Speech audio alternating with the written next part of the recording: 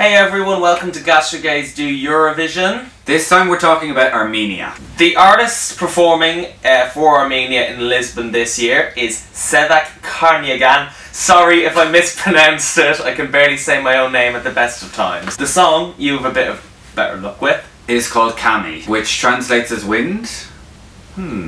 A nod to Eurovision's wind machines, or maybe something else. The smell in the crowd after several hours of standing around waiting for 12 points. Yeah, it is a belter, to say the least. Yeah, I have to admit my mind was kind of made up because I'm a big Summer Heights High fan, and I originally thought it was called Qami, and then I was disappointed to realise the pronunciation was actually Khami. It's actually a belter of a song, it's powerful, but I don't know about you, I am a little bit disappointed because I expect a banger from Armenia. And it's also an Armenian this year, so it's a bit of a departure for Armenia to do that. The last time any Armenian was spoken by Armenia in the Song Contest was 2009, and even then it was a joint English and Armenian effort. So this is quite bold of them in a way, and good on them, because I suppose Salvador sung in Portuguese last year, so it makes sense in a way to try and keep that trend of native languages up, or it could hinder everything.